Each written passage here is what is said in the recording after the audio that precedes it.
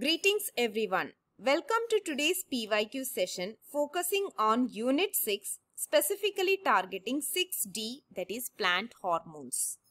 This topic holds significant importance as questions from this area frequently appears in Part C of the exam.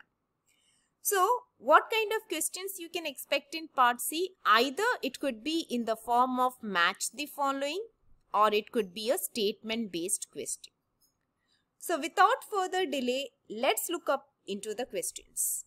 So the very first question is in the form of match the following. So it is divided into 3 columns. We have column 1 about plant hormones, the column 2 is about the corresponding receptors, and column 3 about the kind of response that you can obtain through the signaling pathway. So what is the correct answer over here? The correct answer is option 2. So auxin and gibberellins have soluble receptors which will generate response by means of proteasomal mediated protein degradation. Whereas cytokinin and brasinosteroids, they have transmembrane receptors whose response can be mediated by phosphorylation or dephosphorylation event. So let's check it out how exactly it works. Always remember, when it comes to signaling pathway, what is the ligand, what is the corresponding receptor is very important along with their location. What is the transcription factor and what is the repressor? So these are the content you must remember for each and every hormone. So when it comes to your auxin, jasmonate or gibberellic acid, remember it is present in the nucleus. When it comes to cytokinin and ethylene, present in the endoplasmic reticulum. Abscisic acid, they have their receptors in the membrane as well as in the cytoplasm. Brasinosteroids, yes, their receptors are present in the membrane. So this has to be clear at first. Next, we are having the auxin signaling pathway. So here ARF is the transcription factor and AuxIAA serves both as a repressor as well as early response genes. So when auxin is not present, the repressor inhibits the transcription factor. But when the auxin comes and binds to the corresponding receptor, the AuxIAA will be ubiquitinated and targeted for proteasomal degradation. Whereas ARF will undergo dimerization, that in turn will give rise to the auxin response gene expression. Now when we look into the gibberellin signaling pathway, here also the ligand, that is the gibberellin, goes and binds to the corresponding receptor. That will in turn will activate a G protein. This G protein can activate 2 pathways, calcium dependent pathway, calcium independent pathway. So calcium dependent pathway directly helps in the release of alpha amylase, that is starch degradation in endosperm. Whereas calcium independent pathway, what happens is that once your gibberellic acid is activated, they will enter inside the nucleus. Delta is the repressor over here, so it will be targeted for degradation by ubiquitination. So once the repressor is degraded, gamib gene, which will be a transcription factor, can be activated. So they will undergo transcription, protein synthesis, enters inside the nucleus, sits in the promoter region of alpha amylase gene, thereby producing alpha amylase mRNA. After that, corresponding proteins will be synthesized that will be secreted out. When it comes to cytokinin signaling pathway, we have cytokinin going and binding to the chase domain of the receptor, that is CRE1. Since it is a 2-component system, so first the histidine kinase domain will be autophosphorylated, transferring the phosphate to the aspartate residue on the receiver domain. That in turn will transfer the phosphate to Arabidopsis protein. that is, we call it as a pseudo HPs. Now this AHP will be diffused into the nucleus, the phosphorylated AHP, and will transfer the phosphate to two type B ARR and type A RR. We know that type A activates the type B. In fact, this is considered to be a regulator. So, type B in turn can activate the genes for gene transcription, that is generating cytokinin response. Also, it will activate type A RRR to generate the response. So, basically here phosphorylation plays the role. Next, we have brassinosteroid signaling.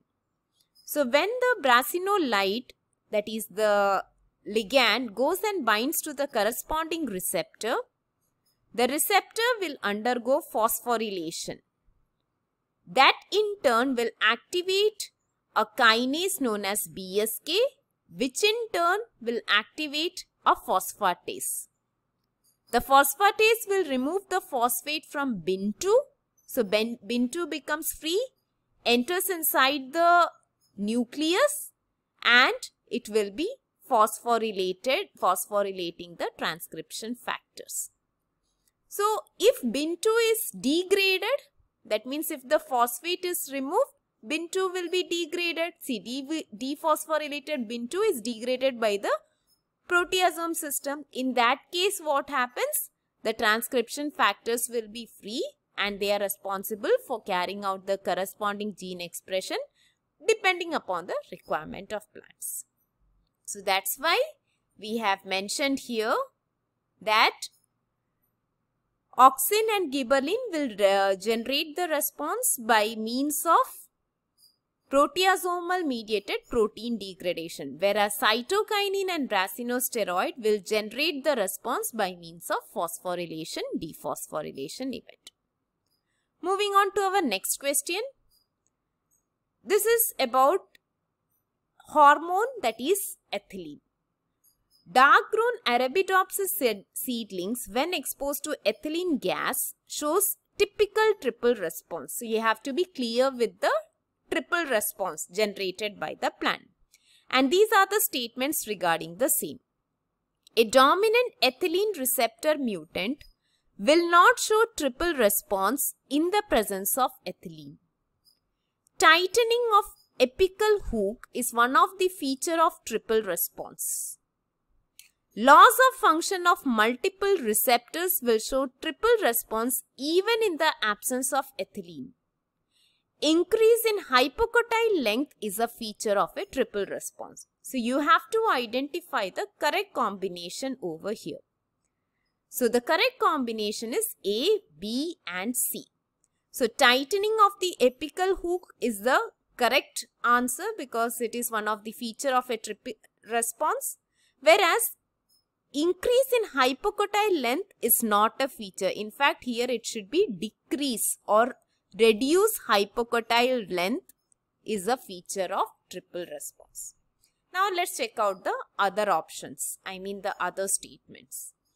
So, we have 4 types of model representing the ethylene receptor and their corresponding response. So, usually when a ligand goes and binds to the receptor is activated to generate the cellular response.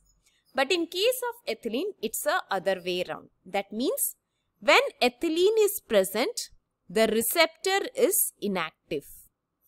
Then only cellular response will be generated. If ethylene is not present, receptor is active.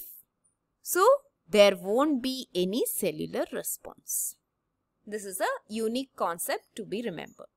So, as we can see 4 models, if ethylene goes and binds to the corresponding receptor, the receptor is inactive. So, we can get ethylene response. But if all the receptors, there is no ethylene is present, then what happens? Receptors are active. If receptors are active, it will suppress the ethylene response. In the third model, if one of the receptor has underwent the missense mutation, Then what happens? The active receptor, the receptor will be activated, but it will not generate any kind of response. And in the fourth model, the regulatory subunit of all the receptors are interrupted. So in that case, what happens? Whether the ethylene present or not present, they will generate constitutive ethylene response. So based on this, the other two statements are correct. Moving on to the last question. So this is a combination question in where you will find all the hormones, majority of hormones are involved. So you can get questions focusing on a single hormone statement based questions or a miscellaneous hormone statement based question. So this is an example of miscellaneous hormones. Ethylene regulates abscission. Gibberellins do not play any role in flowering. Auxin and cytokinin promote cell division. Overexpression of cytokinin oxidase would promote root growth. Abscisic acid inhibits the root growth and promotes the shoot growth at low water potential. Abscisic acid promotes leaf senescence independent of ethylene. Here also you need to identify the correct combination of statements.